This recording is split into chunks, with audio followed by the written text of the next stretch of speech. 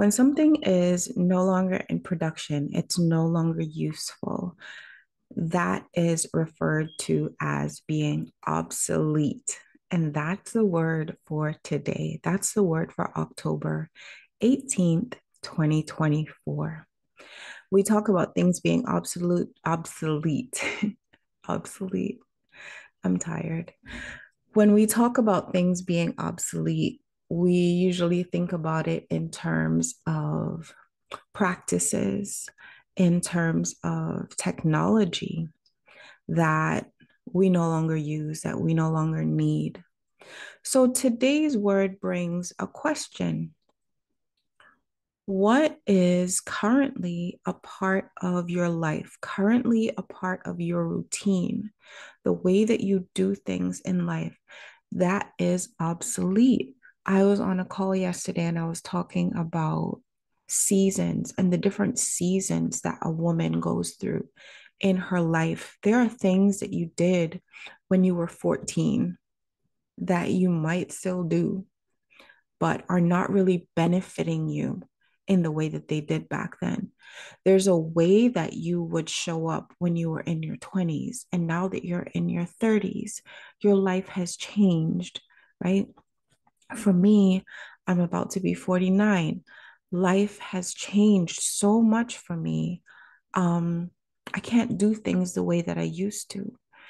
And I'm actually in the process of revamping my routine, my daily routine, so that I can show up differently for, ooh, I told y'all I'm tired, so that I can show up differently for me, so that I can show up differently for the women who I serve. And I'm not going to edit that out.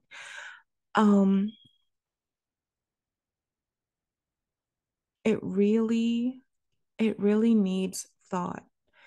And when you think about this word, obsolete, think about every aspect of your life. Don't just think about one area. Don't just think about the obvious one, right? Go deeper. Think about your health. Think about your finances. Think about your relationships. Think about your spirituality. Think about your skincare, right?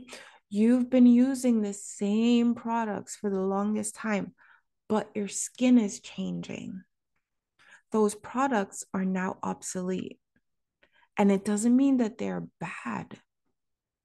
It just means you need something different because you are different, right?